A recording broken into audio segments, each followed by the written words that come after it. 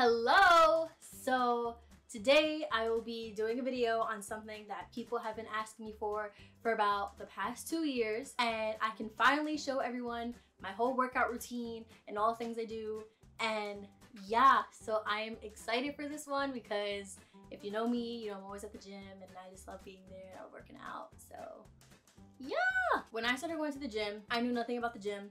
I was like this, I was super skinny. I was 17 and I was, I think, 95 pounds, and I was always known in school for being super skinny. You know, you look at other girls and they have nice butts and they got hips and stuff, and some of them are born with it and you're just like, oh my gosh, why wasn't I? And yada yada yada, all that self-deprecation stuff. So I started going to the gym, and from there I just kind of never stopped. I love going, and like I said, I knew nothing about it. So a lot of even the workouts I'm gonna explain, I have no idea what they're called. I call them random things that probably sound funny and are probably completely incorrect, but I know how to do them. So yeah, I'm excited to show this to you. So this workout, they're pretty much deadlifts, but with your hands together. And remember to keep your posture straight. I don't really know what much else to say about it. That's pretty much what it is. You should feel it kind of in your butt and your hamstrings, because when you get to the bottom, your butt does this thing, it like ticks a little bit, and then it's because you're feeling it there and it's like, okay, come back up, like you gotta like squeeze. And yeah, so now we have Romanian deadlifts. I really don't know because I've been calling these deadlifts forever, and then I found out they were Romanian, and then there's a different one that I think is the regular deadlift. Point is, you do these deadlifts and they're really good, once again, for your hamstrings and your butt, because your hamstrings, when they get all nice and plump, and not plump but firm, they lift up your butt and you get the shelf. Like before, keep your back straight, make sure your shoulders are back, because that helps a lot. Like you'll feel the difference immediately if you're doing it wrong. And keep your hands going along your shins. So you can see in the video, I hope, because I'm not looking at the video right now, but I hope you see it, that the bar is pretty much like, if you could drag it across your shins without it hurting, that's like, you know, that's how to do it. And then when you come up, just squeeze the glutes. And yeah, you're gonna make a whole bunch of ugly faces, but your butt will look great. So I call these cross squats. I don't know if that's what they're called. So it's like the way you see my hands is how my legs cross. Like this one's in front, and then this one's in front, and then this one. I do 4 sets for 40 seconds because I am absolutely terrible with cardio, and that's how I get part of my cardio fix in, because I really don't like it. Those are gonna burn your quads a lot. Those are really good as a finisher, like if you wanna like burn out at the end, and if you can do more than 40 seconds, you should, because my body's just not made for that and I'm trying to build it up.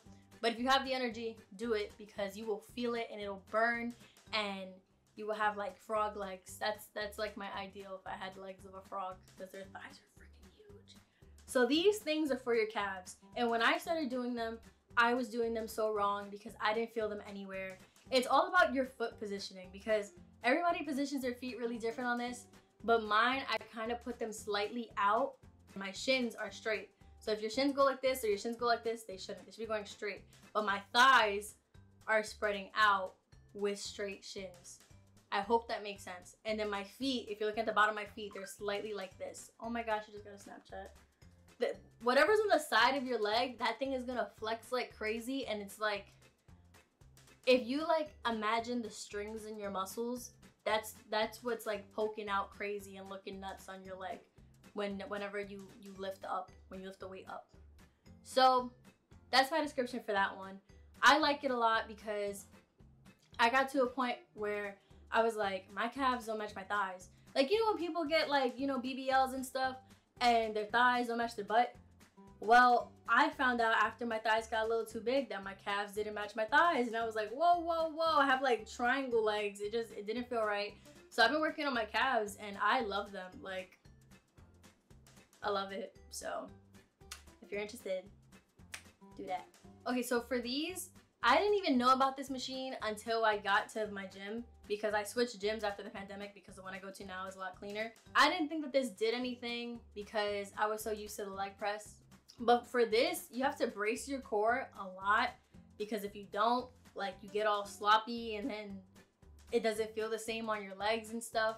And for these, your legs are at like a pretty wide stance, not like complete sumo squat, but like pretty wide. You just gotta push through these. These hurt. I don't know how else to say it. They hurt. And position your legs a little higher on the platform that your feet are on. I put 115 pounds on each side, so that's 230 plus whatever weight of the machine, and I do 5 sets of 10 for those. And for any other ones that I don't say the reps and sets for, it's most likely 4 sets of 12. So yeah. For these, the machine says hamstring curls, and I think that makes sense. So hamstring curls.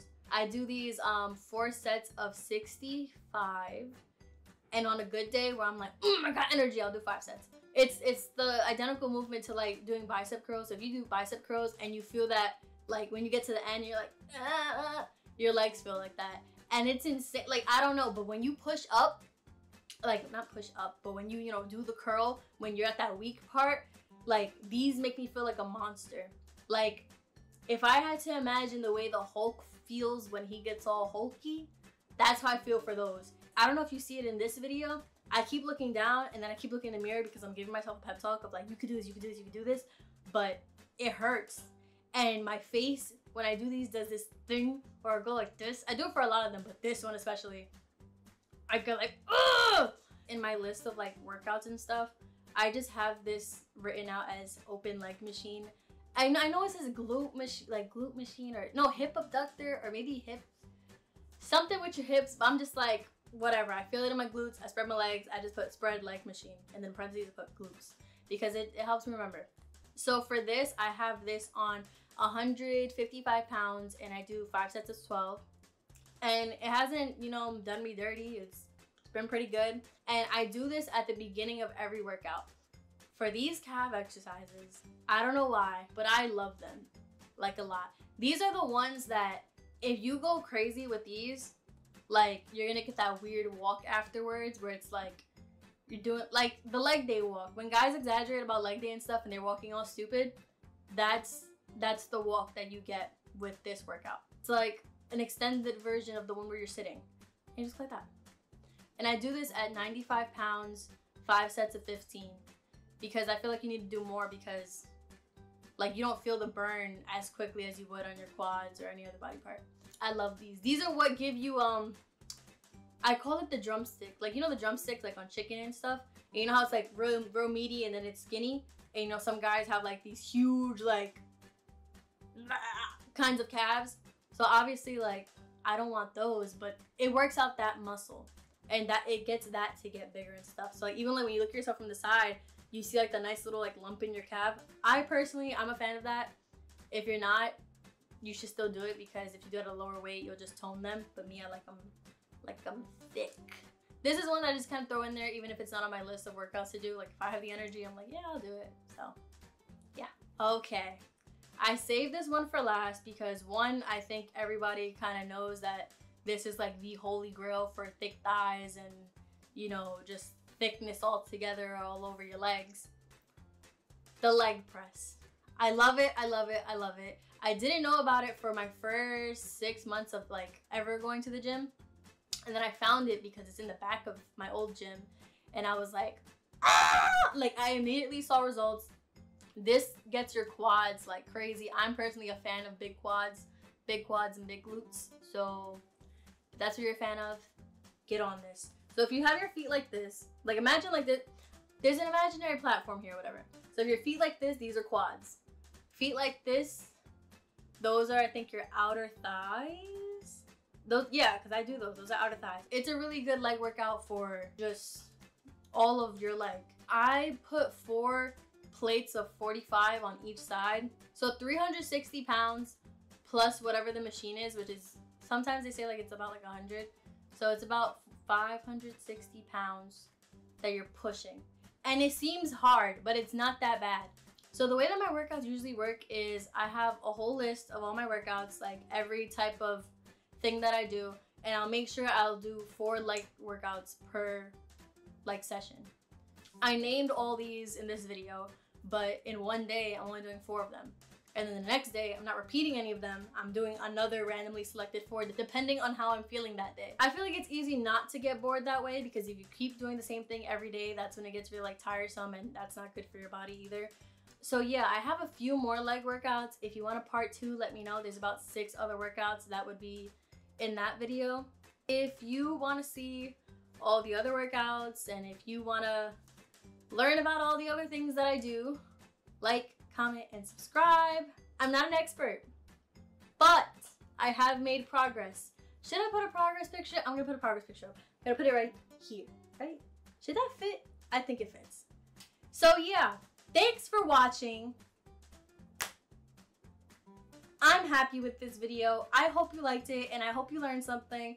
And good luck on your workout endeavors.